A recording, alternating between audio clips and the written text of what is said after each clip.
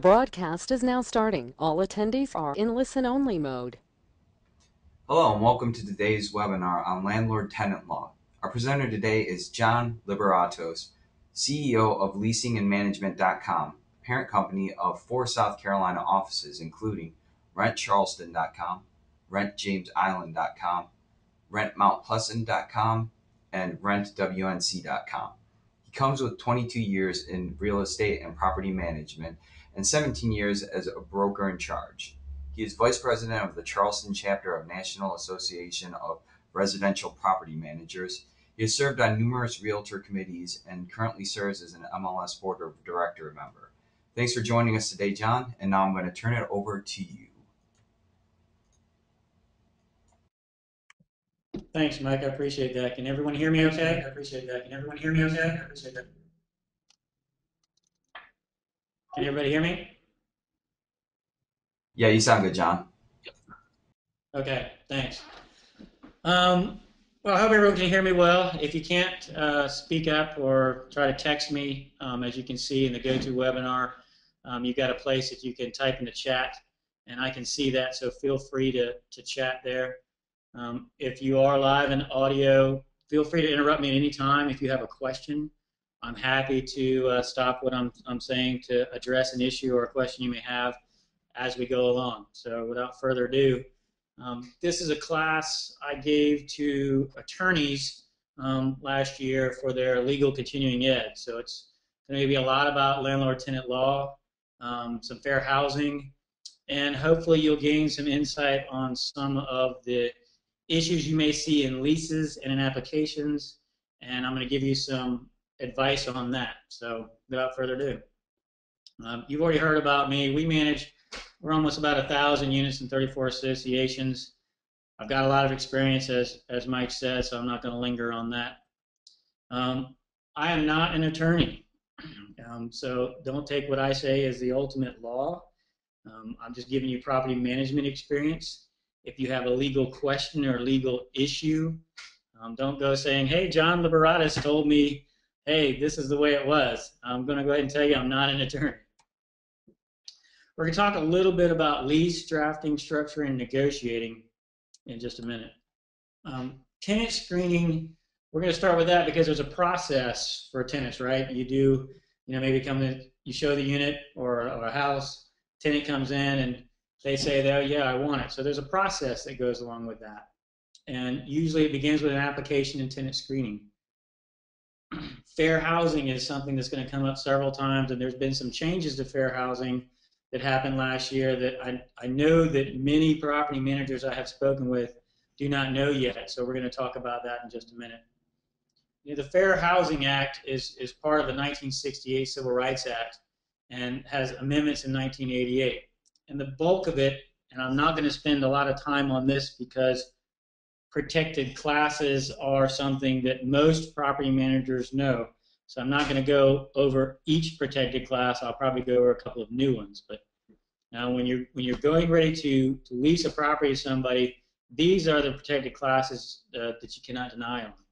One is race, color, national origin, religion, sex, family status, and with the 1988, there's an amendment with disability. Now, the American with Disabilities Act, I want to touch on for a second because that's become quite important. Alcoholism is something that the ADA now looks at as, well, that's an illness. If you are denying somebody based on the fact that maybe you spoke to a previous landlord and the landlord said, oh, look, this guy's an alcoholic, he's a drunk, and you deny him on that, you could be faced with some very serious issues. Are there any questions about that? Okay, this is a new one as of April of last year, and it's hoarding. I don't know if anybody has had a hoarder or tried to evict a hoarder or had damages from a hoarder, but hoarder is an issue that is now protected. They consider it a mental illness, if you will. And there are a lot of underlying challenges with property managers these days with hoarding. For instance, in the application process, let's say you call a prior landlord. The prior landlord says, look, man, they damaged the property and because they were hoarding, and here are the pictures. You know, if you deny them based on that, realize that they could make a disabilities claim saying, look, this is discrimination. It's an illness. Likewise, if you go to evict, hoarding probably is not the method for which you're filing an eviction or an ejectment. You may, if it's maybe they're paying rent late. I know there is some legal arguments on violating some city ordinances or some county ordinances with hoarding.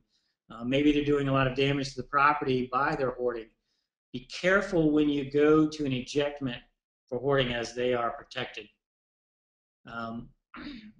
Any questions out there so far? All right. So here we have where you go to, you know, a little bit of a life lesson here. Your application asks applicants if they had a criminal history, and you don't rent to someone who has a conviction. Well, let's say somebody has 3 prior drug convictions and wants you to forgive these because he's been rehabilitated from his drug habit. Let's say you refuse him based on this criminal past. How many of you would deny somebody based on that? Feel free to speak up. In this day and age, drug addiction is covered under Fair Housing Act. If they are a recovering alcoholic or drug addict, they're covered. You can't deny them based on that. Any questions about that? So, and here's you have the, you know, if you refuse to rent to these folks, based on criminal conviction, you know, one of the things you have to do is consistency. You may hear me talk about consistency on a regular basis. And that means if you're going to refuse to one, then you have to refuse to all, as long as you're not violating fair housing.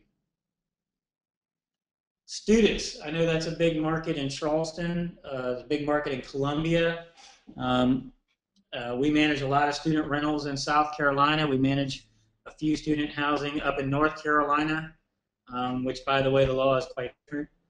But students are something that you absolutely can deny on, but let me tell you some of the pitfalls to that.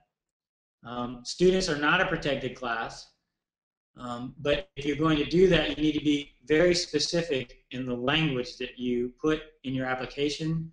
You need to be very specific on the language you put in your advertising. If you advertise something and it says no students, I would recommend being very clear about that. And no students means every student. In other words, undergraduate, graduate, medical, law. And the issue has come up, and I have seen issues where a property manager said no students and then rented to a medical student. You know, at that point where what's going to happen is the student that got denied because they were perhaps an undergraduate student goes, wait a minute, you rented to a medical student. It's not uncommon in property management for student housing for property managers to go, look, we know that undergraduates, not every time, but oftentimes can beat property up, whereas med students, not every time, but most of the time, typically make very good tenants. Be careful on how you word no students. Any questions with that? I see that someone's asking, is there a website to keep up with what's covered under fair housing? Yes, there's a national website you can go to. I can get that to you in just a minute. So let's say you've done one of these issues, and let's say you put, I'm not going to rent an undergraduate, but you rented to a graduate student or a med student. How long does a complainant have to complain about it? Well, they have 6 months to a year to file for a harmful housing action, depending on the agency. So with HUD, complaints must file within 1 year. With the SCHAC, it requires 180 days, so they have to do it pretty quickly in South Carolina, but nationally the HUD gives you a whole year. Any questions about that? Violations. This is a big issue with fair housing and quite a number of issues that come up with your lease, and we're going to get to that in a little bit. And normally what I've seen happen over the years is that not only does a property manager get hit with a violation, they'll hit the property owner, they'll hit screening services, and I'll give you an example of that. There was a large lawsuit not too many years ago in South Carolina, and property manager had an on-site, this was for an apartment complex, and they had an on-site maintenance guy. And they had run a credit check on this on-house maintenance guy, and it came up clean. They'd run a criminal background check on this maintenance guy, and 2 came up clean. One day the repair guy, and he's known around the complex because he's the only one on site who does all the repairs. Most people know him by name. Well, he knocks on the door for a unit that had an issue that he was supposed to go fix or correct. Goes into the unit and physically assaults the girl who was living in the unit. Lawsuit comes about from that. Property management company goes, well, we did a proper screening. We hired a third-party screening service. They ran a criminal background check and came up clean. Issue with screening services, third-party screening services, and any screening service for that issue is that not every state releases criminal background checks or criminal records. If you've got, a maintenance guy, maybe he's coming from California. Well, they don't release the criminal results from California and Colorado and several other states. That property manager actually, from what I'm told, ended up losing that lawsuit.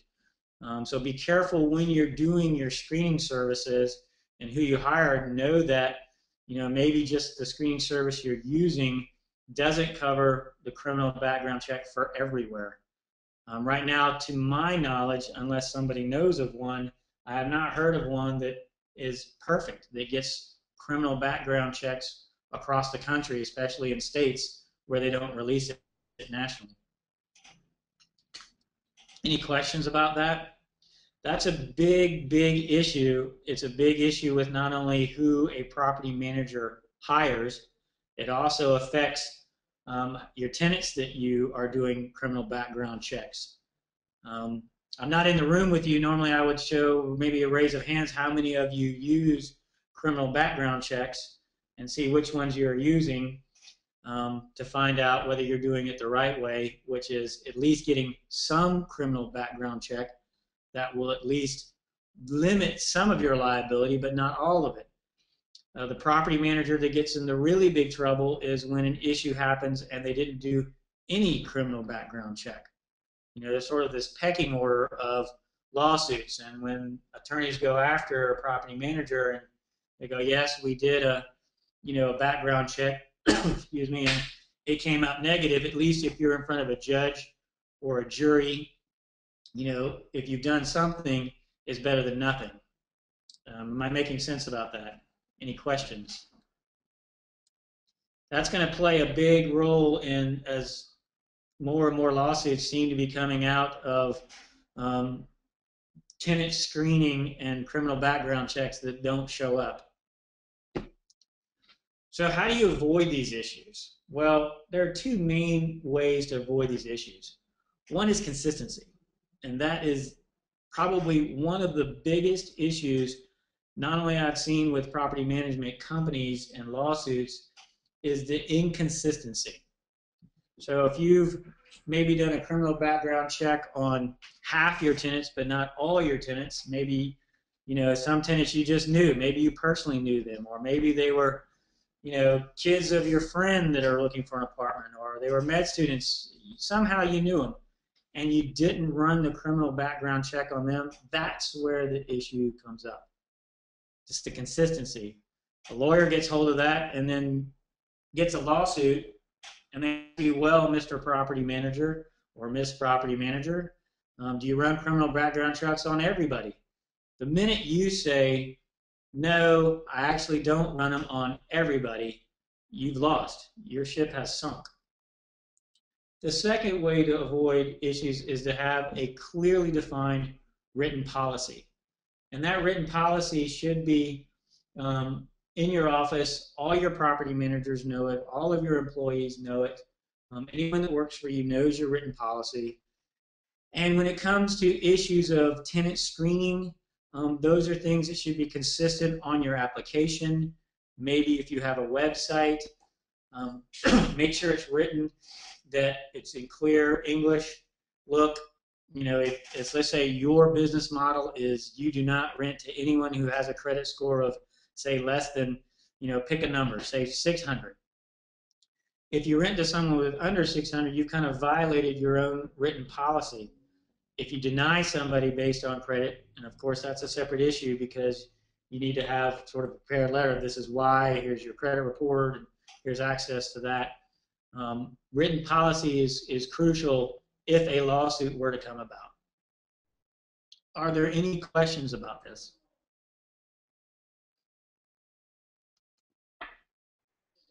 We're going to talk just a few minutes about application screening. Here is where your clear written screening policy is key.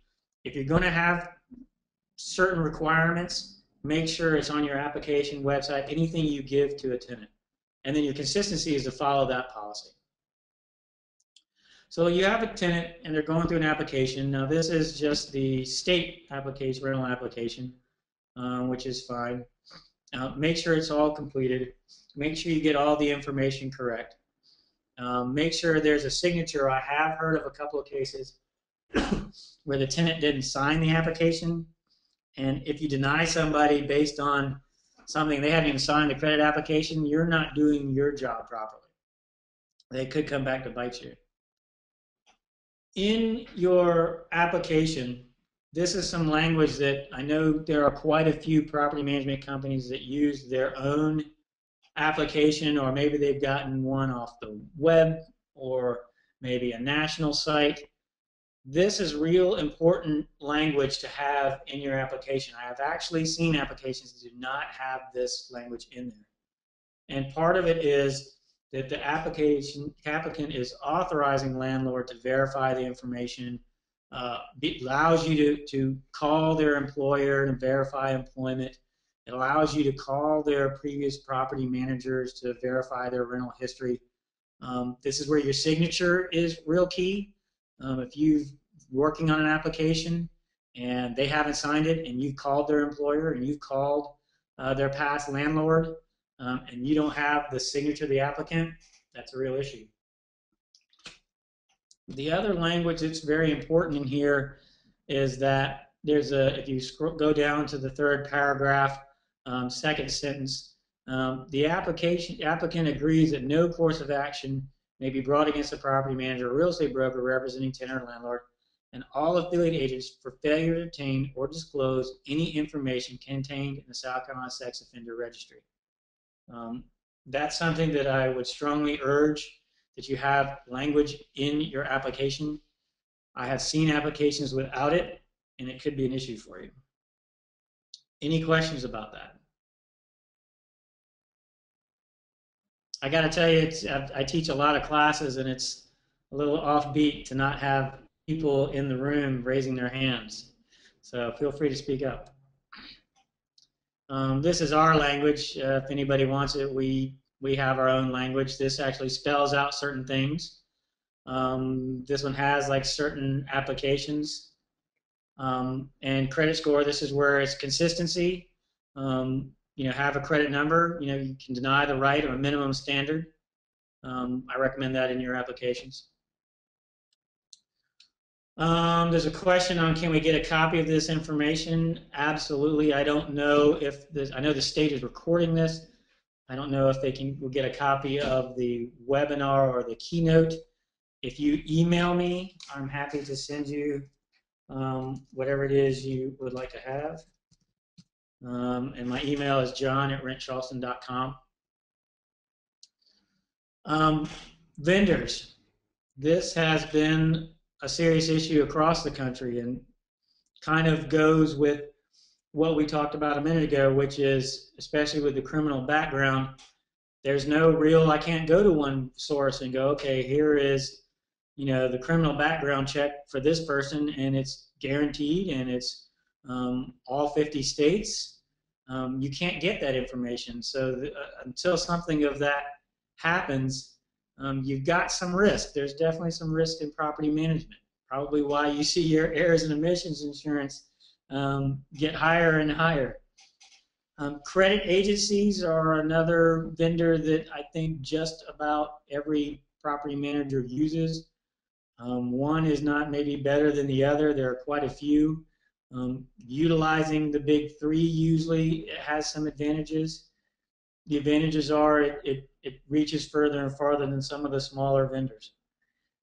And then tenant verification vendors are also, there are a slew of tenant verification vendors.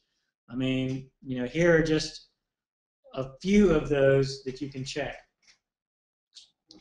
Whatever one fits your business model works great, but just know that there are, of course, risks involved as they're not checking everything.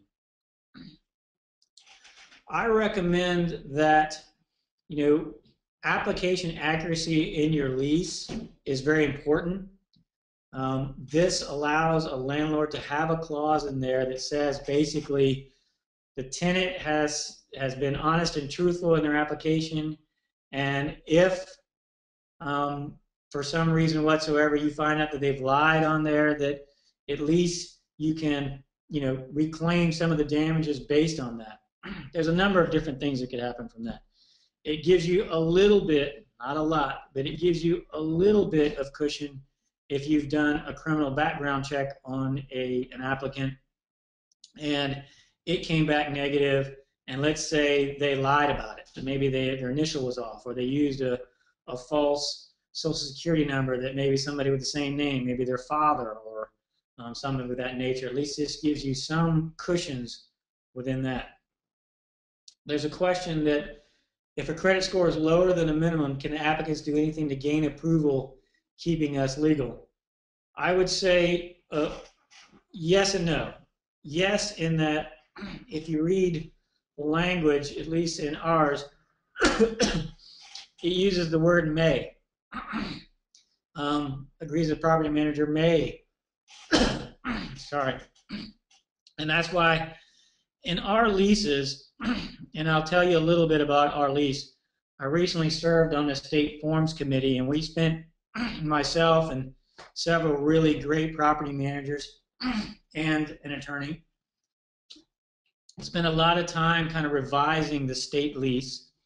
And a lot of the language came from a lease that we use, which is a proprietary lease.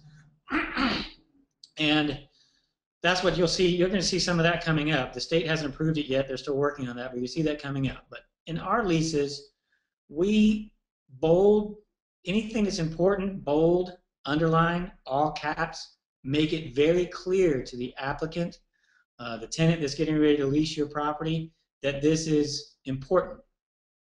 To answer your question about gaining approval and keep it legal, of course you can. That's why we use the word may. By signing this, applicant understands that his application may be denied if the applicant's credit score, say, is in our case, is less than 620. Maybe in this day and age, as a lot of property managers have seen, there's been a lot of foreclosures. There's been a lot of bankruptcies, and sometimes credit scores are lower. That's why you have a process. As long as you are consistent, that in your application you show it's not just the credit score, it's not black and white, just credit. We'll contact previous landlords, employers, things of that nature. Maybe they had lost their job and their credit score is a low credit score for your company model, but maybe they've got a new job and they've got some income coming in. Does that answer your question? So utilizing past landlords' employment credit, that's a good segue into this, because I think that any landlord that uses just a credit score is probably remiss in getting good quality tenants in this day and age. The last few years, we've seen tremendous landlords, have the issue of, well, we've got bad credit scores. Well, after 2008 housing crash, lots of people that have good jobs but have bad credit. So make sure that the consistency is in your application, and what you do for one, do for all. So if you've got a consistent, hey, we're consistently seeing credit scores low, but maybe they've got past landlords that say, yes, great tenant, make that part of your written policy with your property managers. Make sure that your written policy says, okay, this is the process if the credit score is below what our company allows. Excuse me. And maybe that's just a letter from their employer that says, yes, they've got a job, we verified their income. Make it consistent, make it in writing. And more importantly, really what I see is make sure all of your employees or your property managers know what the written policy is. What I see more often than not is in any given property management office, whether you're a 3-person operation or a 30-person operation, is that some property manager doesn't really know the process. And they are the ones that go, oh yeah, credit score a little lower, no worries. And they maybe go about the wrong way. And that's the person that gets denied. And then their lawyer goes, well, wait a minute now, you did this for everybody else, but not this person. That's discrimination. Any questions about that? So we move on. Your tenants, you've gone through that process. Your tenant's been approved, and you're going on to the lease. This is the state lease, and we debated about this on the Forms Committee for a long time. There's a couple of different ways to do. I'm going to show you several clauses in the state lease from a legal standpoint and I'm going to show you the way we recommend it to the state. Some changes you'll see in the state form if and when that gets approved, and you'll see it the way we do it. In the state lease, what you see is two people involved in the lease, the tenant and the landlord. Well, there's actually a little bit of question about the landlord in some respects, isn't there?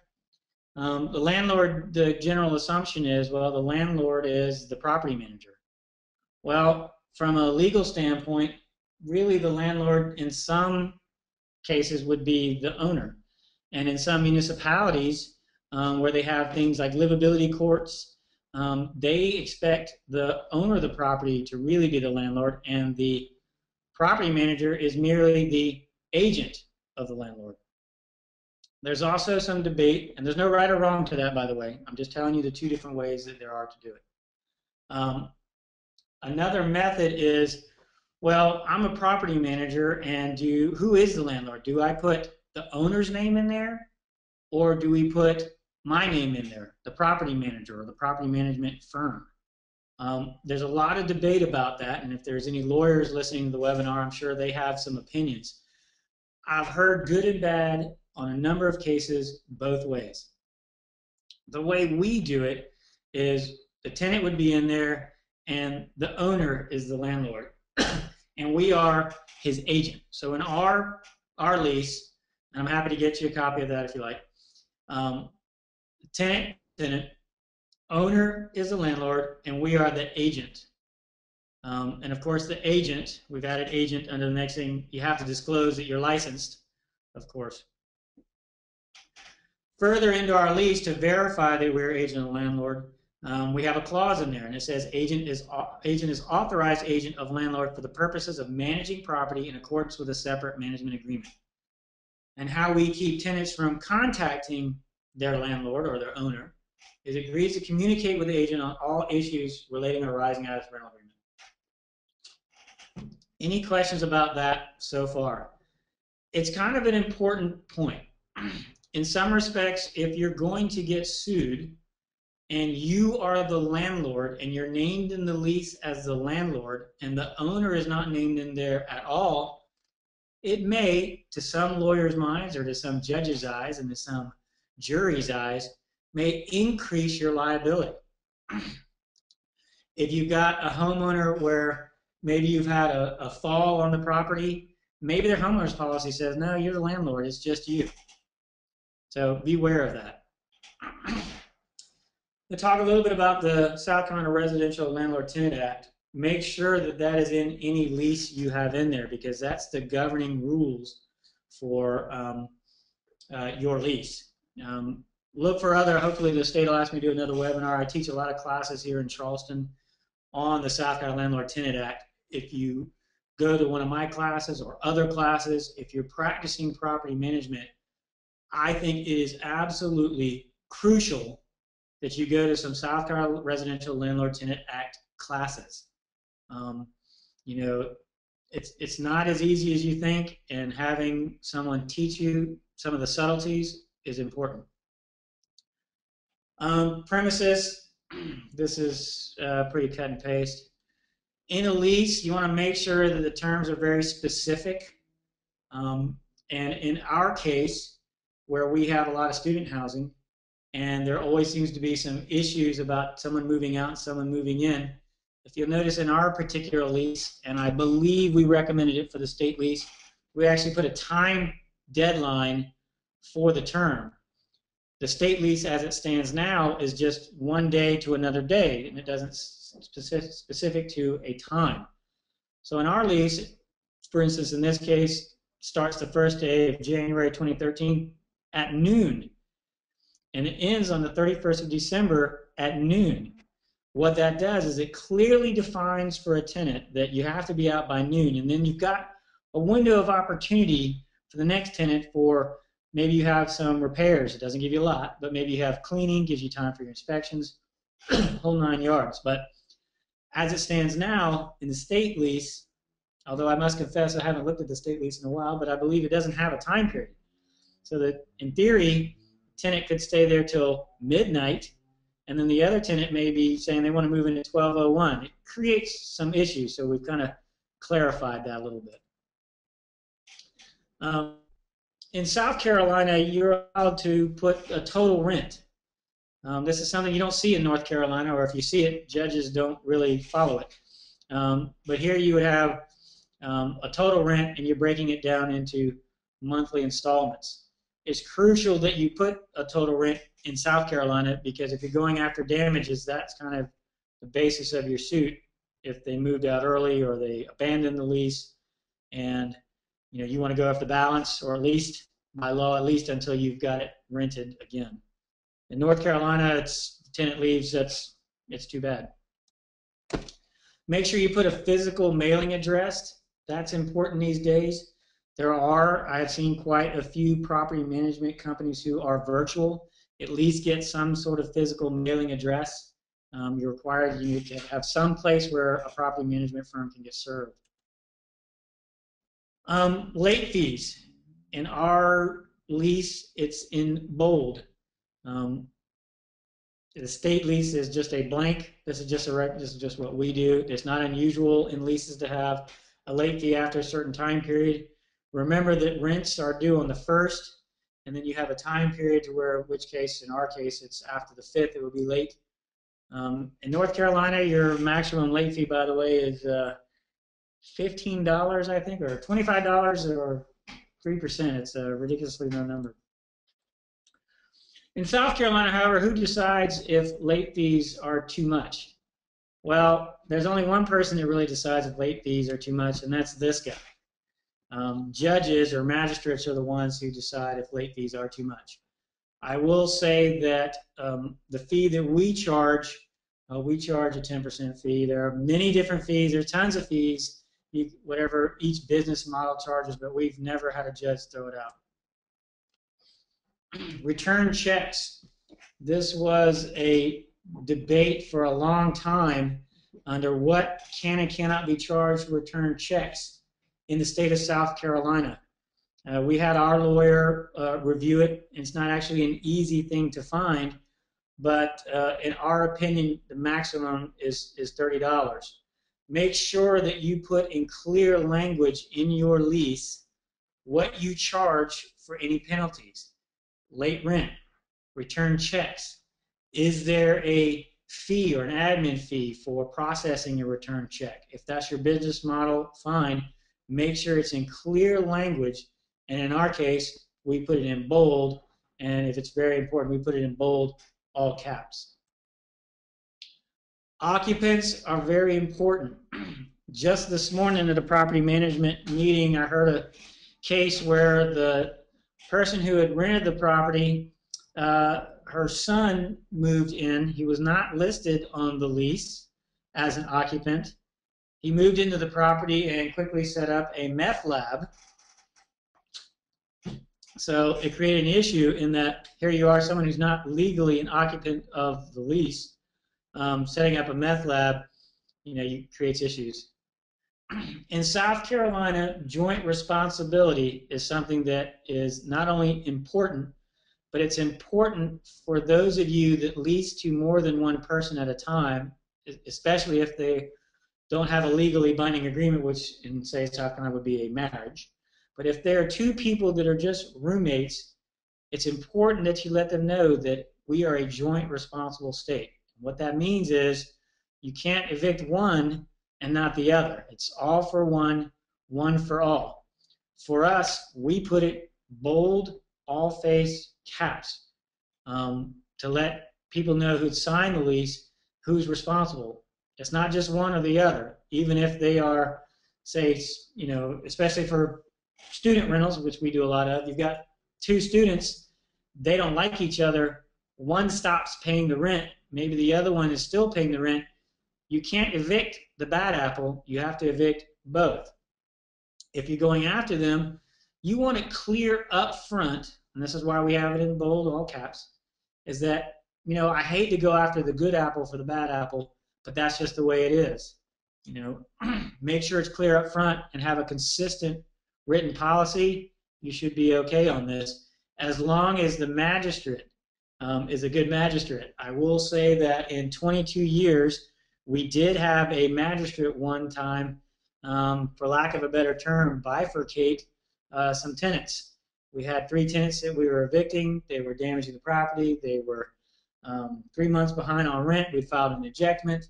They had taken an extension cord from their unit to the unit down below them and tapped into their power onto their porch to generate power for their computers and their refrigerator, or kegerator, I should say. And one of the tenants we were evicting came in with an attorney, and the magistrate actually let that tenant off the lease. Now, that would be a great time for us to kind of go back and file an appeal, which case we probably would have won, but you got to cut your losses sometimes. Appeals are very expensive.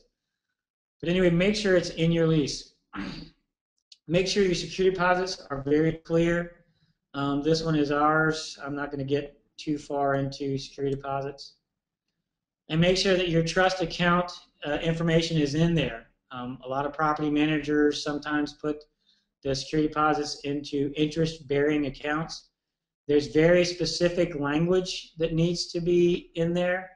This is the very specific language. I've had multiple lawyers. This is very similar to what you see in the state lease.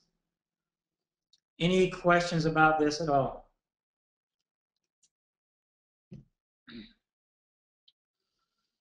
Essential service, this comes right out of landlord tenant law. It comes off the state lease.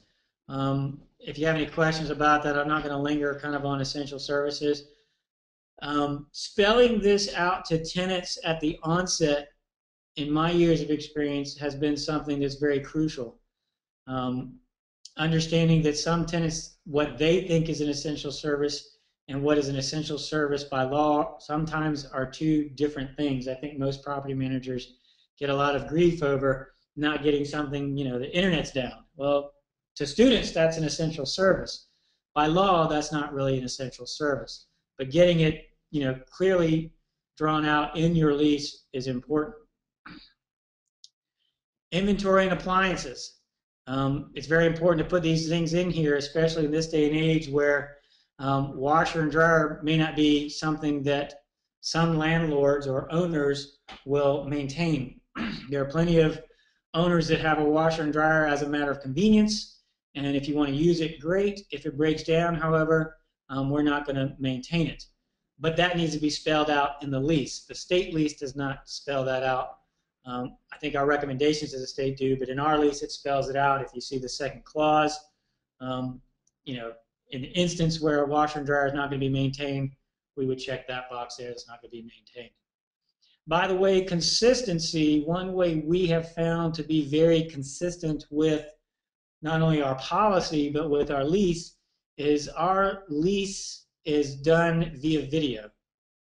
We use a pre-recorded video, and every tenant, before they sign a lease, watches the video. That way we know a few things. One, we know that the language that every tenant is getting is consistent. Two, we know that the property manager went over every single clause, and we know that because it's a video. We actually have them sign something that says, hey, I watched the leasing video and I had an opportunity to ask questions of the property manager who gave me the video. I don't say you have to do that, excuse me, but it's actually a great tool in a number of ways. It has tremendously increased our consistency because there's no way to be inconsistent.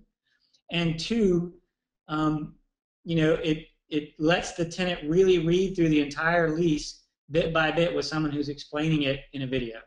I have found that the younger generation, not that I'm tremendously old, but the younger generation will sit and watch a video much more than they will listen to you talking to them.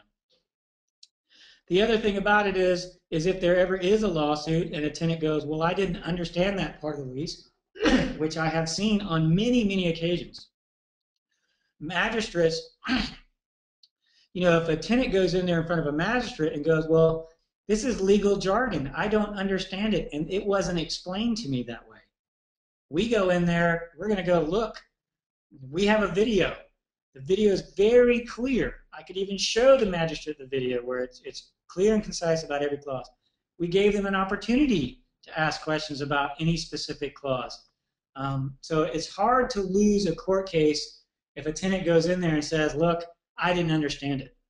You had plenty of opportunity for that.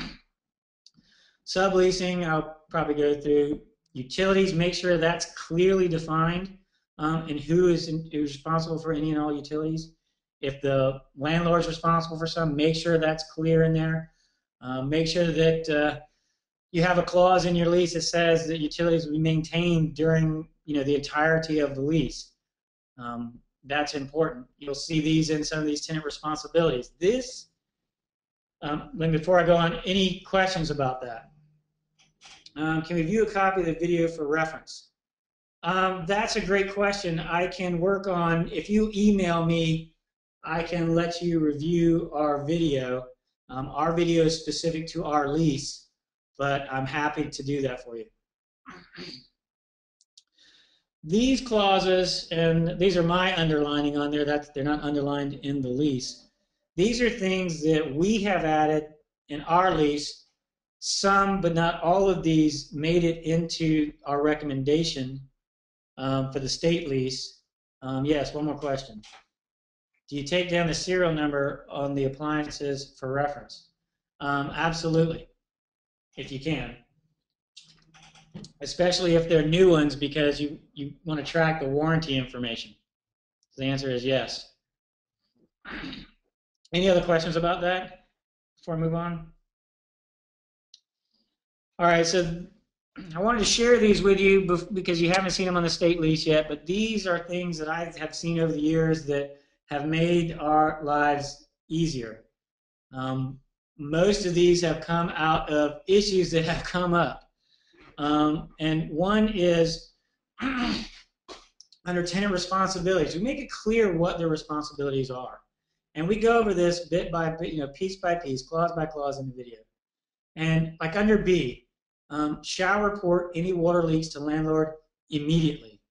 That's something that is, you may save you down the road. Tenants are not owners. Tenants sometimes see a leak and don't report it. Tenants also don't understand that if they report a leak quickly, the damage can be mitigated quickly. If they let the leak continue on, what may be a cheap quick fix can sometimes lead to thousands of dollars worth of repairs, sometimes leading to mold. We had an issue with a house years ago where we had a roof leak. The tenant should have noticed the roof leak. Okay, they didn't. You can argue that in court. But then they saw mold. Mold starts developing. If you have this in your lease, at least it puts the onus on the tenant, especially with leaks and mold. If you look under C, tenant shall report to landlord any malfunction or damage to electrical, plumbing, HVAC systems, and any occurrence known that reasonably should be known that may cause damage to the property. Excuse me. That's another clause that can help a property manager out in cases of damages. In other words, the onus is on the tenant. We explain to the tenant. It's just like it's your property. If you see something that's wrong, you need to let us know. Under Clause E, routine maintenance. Tenant shall be responsible for and make at tenant's expense all routine maintenance, but not limited to stoppage of sewer because of misuse of broken water pipes, fixtures due to negligent carelessness. Tenant shall replace any burnout light bulbs. Little things like this can sometimes make a difference, especially when you're going maybe for your move-out inspection and you're finding some issues. In our lease, we found one of the biggest issues has been tenants not replacing the filters in HVACs. That is something that, if you're an HVAC guy, you know that if they don't replace the filter, it starts doing undue wear and tear damage on an HVAC compressor. So what we did is we had a clause where tenant is responsible, this is clause G, tenant is responsible for changing HVAC filters and responsible for HVAC servicing fee if any excessively dirty filter is found at any time. Tenants will also be held liable for damage to HVAC systems caused by dirty or missing filters and damages resulting from unreported problems. For us, that means that at any given point in time, if there's an inspection, or in our instance, when we have maintenance issues maybe for something else, our maintenance guys, and we have an in-house maintenance company, so they're trained for this, they go in and look for the HVAC filter. If the filter is excessively dirty, we're going to get that serviced at the tenant expense. Without this clause, however, you probably wouldn't be able to go through with that. There's a question is, how do you define what they're responsible for under routine maintenance? Well, if we have something that is routine maintenance, sometimes we'll post it on our website, or like in the instance of, say, the smoke detectors. Otherwise, they have a sheet, especially for properties that, maybe have different types of heating systems. Does that answer your question? And then most of the clauses, by the way, under routine maintenance are in these clauses themselves. It's got the HVAC, it's got the equipment under F, and H deals with landscaping and maintenance. I deals with smoke detectors. We even have a clause for what happens when there is a storm coming, and as a clause, in the instance of ice coming up, making sure they're shutting the water off on the exterior hoses, spigots, things of that nature. Does that answer your question? I'm going to move on then. Here's our adverse weather. We added this in. If the temperature outside falls below 32 degrees, the tenant is responsible for protecting the premises by taking steps to reduce the likelihood. All right, I've got a question here on the routine maintenance again. My answer would be really that most of the routine maintenance is here in the clauses. Equipment and fixture routine maintenance is F. Really, the biggest things for us under routine maintenance is G, HVAC service systems. Routine maintenance for them is changing the filters. That's their routine maintenance. And that's done at their expense. Light bulbs are also in there. Smoke detectors are also in there. If you go to clause I, tenant shall maintain batteries. That's the routine maintenance. Make sure they change their batteries. Adverse weather, does that answer it a little bit better, I hope?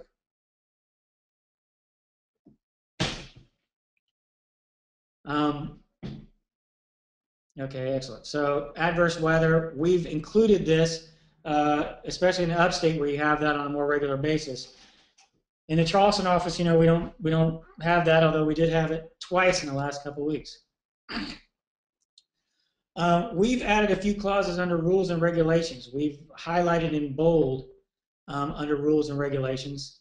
And now rules and regulations can be city ordinances. They can be any covenants and restrictions for neighborhood associations. They could be if maybe you've got a condo you're renting for somebody and they have covenants and restrictions or rules associated with that regime.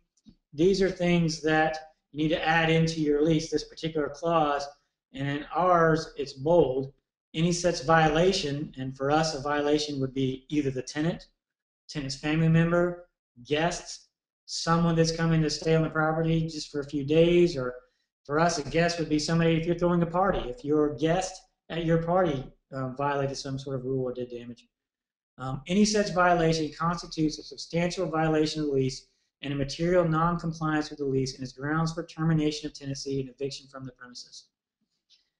We added this to a lease and did it in bold because when you go in front of a magistrate, if you had an issue, particularly if you have a tenant that maybe throws parties on a regular basis or violates the rules on a regular basis, but it's not really them, it's the guests at the party. I have seen it when they go in front of a magistrate and they go, well, it wasn't me, it was my guest. Now, some magistrates lean towards the landlord and go, well, you shouldn't throw these parties or you shouldn't have guests of that nature, and they allow the landlord to carry on with the ejectment. But some magistrates lean towards the tenant, and especially if the tenant says, yeah, that was a friend of mine and he went out of control and I'm not even friends with him anymore, he's never going to go. Judges don't like to put people on the street for the actions of others.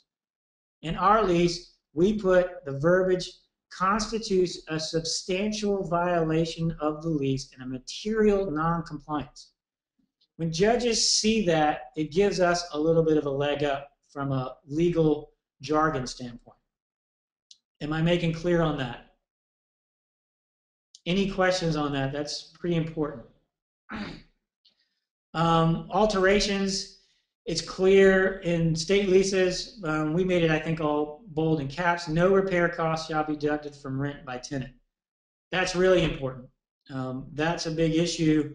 Tenants sometimes, if repairs don't get as quick as they'd like, or maybe it's something that an owner's not going to do, maybe it's not something that's warranted, or maybe the molding's got a crack in it, or something minor of that issue, and they go, well, I don't want to get it fixed.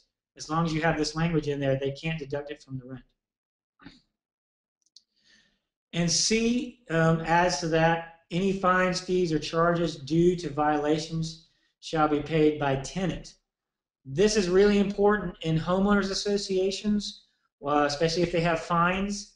A lot of them have them out there where you can't, leave your garage door open, or they'll issue a fine, or you can't, leave your, car parked out, or your boat maybe in the front lawn, or something of that nature. There are thousands of different rules out there, and what I would suggest is you make sure you have that the violation gets passed through to the tenant, because you have to remember that homeowners associations are not going to issue the fine to the tenant. They're going to issue it to the homeowner, your boss essentially. So make sure that language is in there. There's a question: who wrote your lease? You're not an attorney. Must I get an attorney to write one like yours? I would say I did not write my lease. I got together with an attorney, and we took bits and pieces of the state lease and other leases that I had seen. We took clauses we liked, and we added a lot of verbiage to clauses. As a matter of fact, I had 2 attorneys really review it. The question is, must I get an attorney to write one like yours? I would say no. I'm happy to send you mine.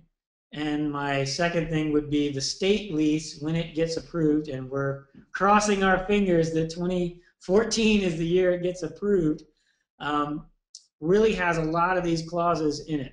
A lot of our clauses from our proprietary lease made its way into the state lease. If you want a copy of ours, I'm happy to share it with you. But no, don't write your own lease. Don't write your own clauses. Get an attorney. You cannot act as an attorney in any way, shape, or form. This is one I usually, when I'm in a crowd, I say it very delicately because it's not easy to say, but we have this issue crop up. And item J, this did not make it in the state lease, by the way. In no instance shall feminine hygiene products or condoms be disposed of in toilets or drains. Some of you out there, I hope, are smiling or laughing. It doesn't seem like it's something you would need in a lease. But for those of you that rent to students, it's almost a requirement.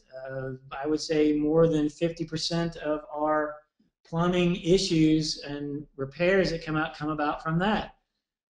If we take that out of security deposit, or if we evict them for any issues and a magistrate sees that we've deducted for a plumbing repair, and that's what caused the plumbing repair, believe it or not, there are judges who just think that's normal wear and tear. Even if we bring in a plumber that says that's not normal wear and tear, that toilet's not made for that. For us, we protect ourselves and our owner by having it, if you notice, it's in all caps and it's bold. You can't do it. Now, if we have that issue in front of a magistrate, we show that. Magistrate typically would go, okay, they violated it. Insurance is a big issue. A lot of property managers these days make tenants get renter's insurance. Not a bad idea. There are plenty of property managers that do that. But make sure that it's spelled out in your lease that the homeowner's insurance policy does not carry or is responsible for the tenant's personal property. Tenant gets broken into and their things are stolen, the homeowner's policy doesn't cover that. Any questions so far? Indemnification is very important. This is out of the state lease. I don't think this is any different than anything that most property managers have seen. I see I'm beginning to run out of time, so I might move a little bit quicker. Megan's Law, that's in the state lease and is ours as well.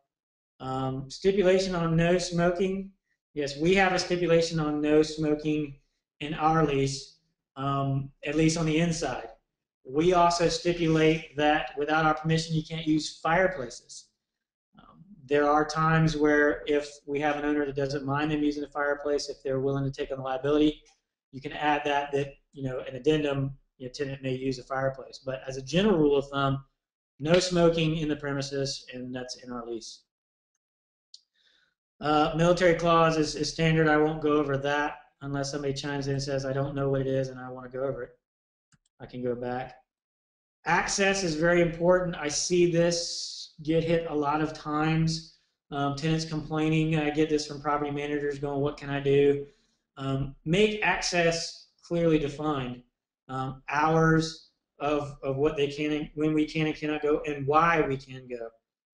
Under A, an emergency, we can kind of go anytime. B, here are the timetables, and C, if we're showing it, these are the timetables we can go. I'm kind of moving quickly through some of these as a question. What are the legalities of telling tenant they cannot smoke within the unit? I've never heard of any law that prohibits anything that that protects a tenant that says they absolutely or can smoke inside the unit. Unless somebody knows of one, I hadn't heard one. I haven't had any attorney tell me one, and we've gone over it many times with attorneys. So the legalities of telling tenants they cannot smoke within a unit, it's one of the rules. This is probably, you want to make sure that, our things in our lease come specifically. This, by the way, section 2740-530 is straight from South Carolina Landlord Tenant Act. And under C, that section is about access. Give the tenant at least 24 hours notice of his intent to enter and may enter only at reasonable times. That's becoming a bigger issue because we now communicate with tenants differently, don't we? 22 years ago, there was no such thing as email or text messages or anything of that nature. 22 years ago, if you wanted to let a tenant know, you had to call them. And of course, there's not really a good record of that. Or you had to leave a note on their door. In this day and age, if you're using software, good software, our software records all of our telephone conversations. So we can't have a tenant say you didn't let us know. The younger generation, and we email just to confirm that, and that saves our email, our software system. In this day and age, the younger generation, and write this down on a pad, in not too many years, email will be dead. None of our students email. They all text. If we email them, they say, oh, I didn't get it. I don't only check my email once every few weeks. So just let them know how you're notifying them, be consistent on that. But that's what the law states. In our clause, you have a move in and move out inspection. I hope you do. Lots of property managers do it differently. Some just sort of say, hey, here's a move in inspection form. We just fill it out. That's totally fine. Send it in. And then they review that when the tenant moves out. Our business model is a property manager and inspector goes to the property. We meet a tenant at the property. We go through the inspection of the property, and they sign it, that they agreed with everything on there. When there's a move out, we also have them sign it. We added this clause under the move out inspection. The tenant's failure to appear shall constitute the tenant's agreement to accept the landlord's report, conclusive and final. If you're not going to go to the move-out inspection, Mr. or Miss Tenant, then our lease stipulates that the way we find it and mark it is the final inspection. You can't argue with us with that. I will say we have taken this to court only one time. We're not in court very often, which, knock on wood, is good. But we have taken this to court, and it was actually upheld. Who defines reasonable time? If someone works night, entering during the daylight time would be hard to schedule. The language is unreasonably withhold. Now, what we say, and we absolutely have tenants that work at night. If you look at the top clause, and this is from the South Carolina Landlord Tenant Act, under A, a tenant shall not unreasonably withhold consent. And what that means is if you have to do an inspection or you're doing some maintenance to it or you're showing the unit and they work at night, if they say, look, you can't come during that, I sleep, I work all night, I'm on a night shift, don't show in the mornings, then really as a property manager, you have to work with them to some degree. Maybe set up a scheduling time. Well, what does work for you? And I'll start to schedule showings maybe for the afternoon. If, for instance, you've got a tenant that wants to see a unit you're trying to lease, and the existing tenant will never allow you to show it in the morning, and the tenant that may be interested in it can only see it in the morning, maybe you have a little bit of an issue. I would say that you really kind of need to figure out maybe there's a day off or something that is reasonable for both parties. Does that help answer your question? Same way with being ill. If you've got a scheduled showing and someone's not feeling well, and they say, look, I don't want you to show the property because I'm not feeling well, that is very reasonable. And I think any magistrate would see that as reasonable. I've got company in town. That is reasonable to some magistrates. It might not be reasonable to the person looking for the property, but it's some gray areas. And in the South Carolina Landlord Tenant Law, there's gray areas in that as well. So can I skip over this? Those are our inspections, condemnation, and foreclosure.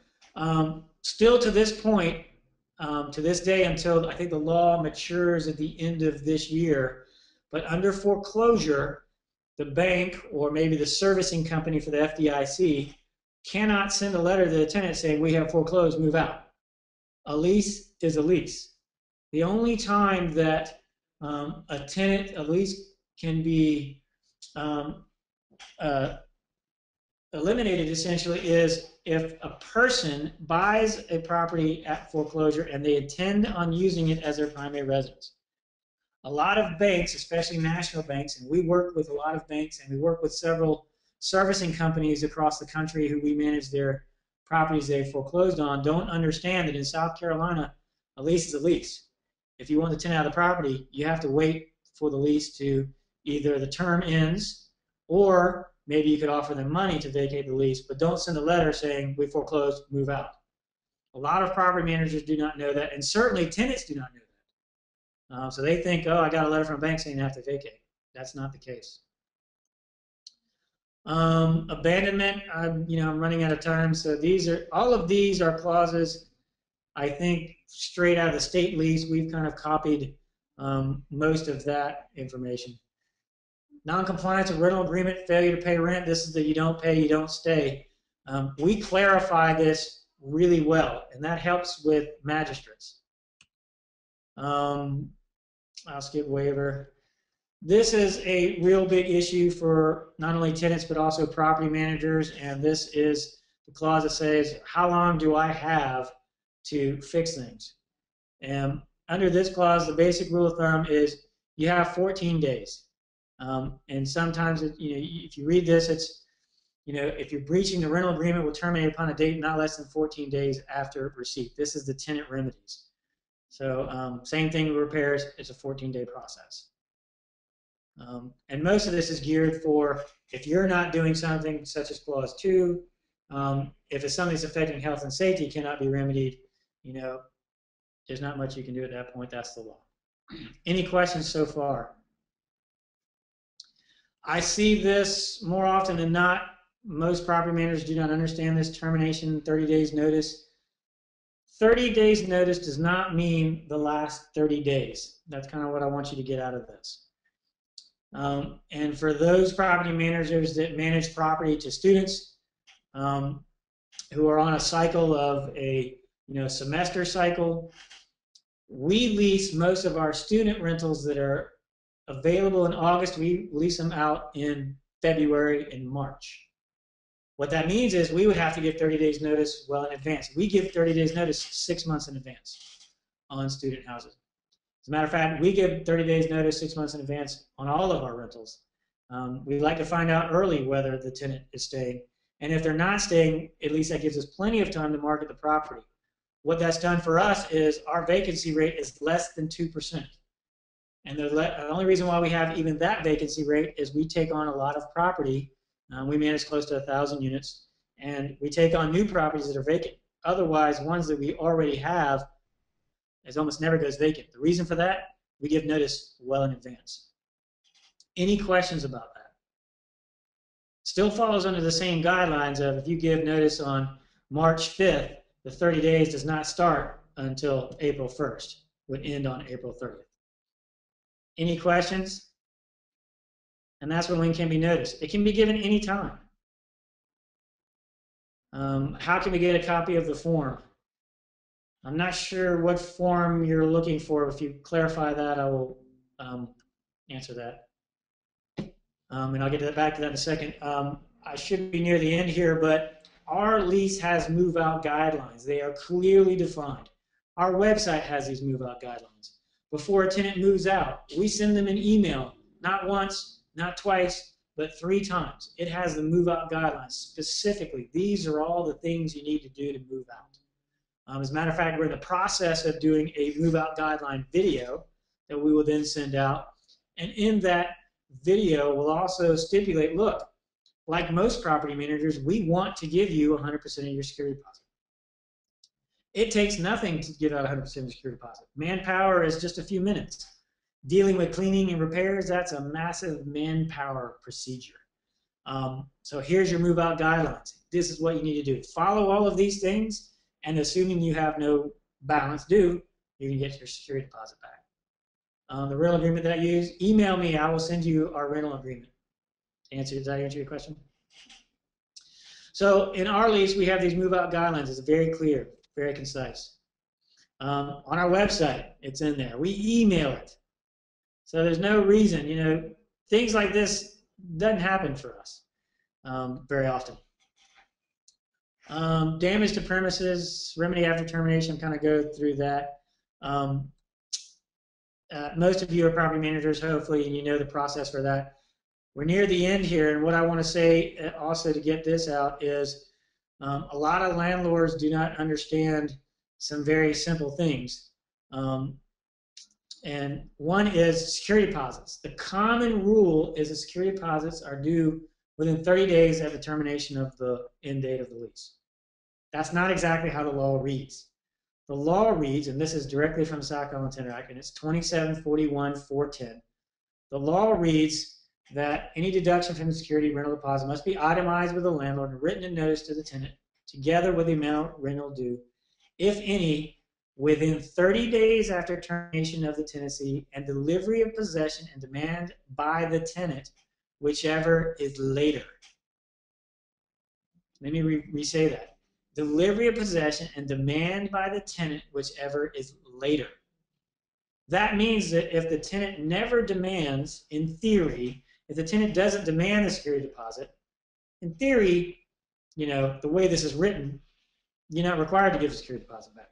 Now, don't do business that way. I'm not advocating you to do business that way. I'm not suggesting you do business that way. And I will say that we always get security deposit back within 30 days, unless there's an issue, in which case, if you're not getting back security deposit back within 30 days, you notify them. An example of that would be maybe there's some damage to the property and it's a window. They broke out a window, and it's not a window you can go to Lowe's to. It's a window that has to be custom built, and you can't get it within 30 days. In that instance, my recommendation would be something like this.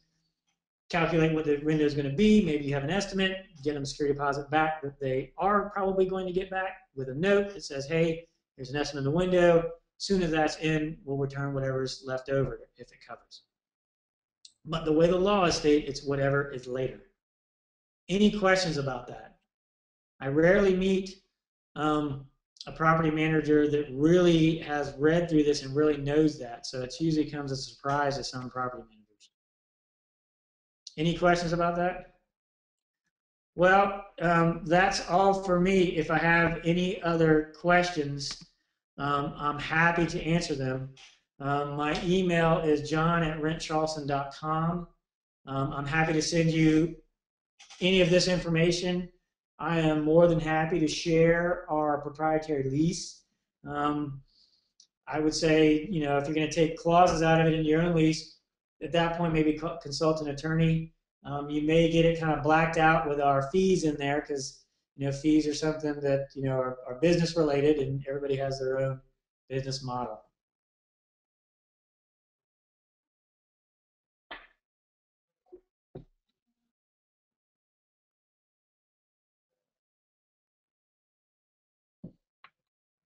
Oh, good. Danny Ravenel, guys. Great. Good to see y'all. Anyone can email me questions later if you want to.